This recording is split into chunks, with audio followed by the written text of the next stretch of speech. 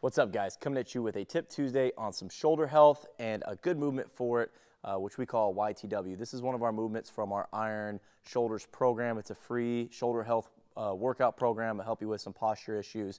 Maybe if you're struggling with some shoulder pain or just getting into some good positions overhead or really just anytime. YTW is just that. We're going to make YTW with our arms. I'm going to use 2 bands, but you can easily use 1 band if you need to. What our goal here is to build up the strength in these muscles behind our shoulders here, our scap area.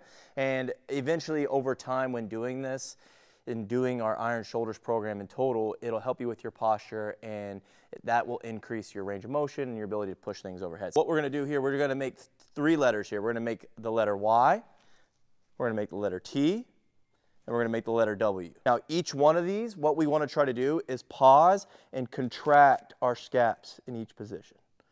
When we're in the next one, we're contracting once we get to that end range of motion.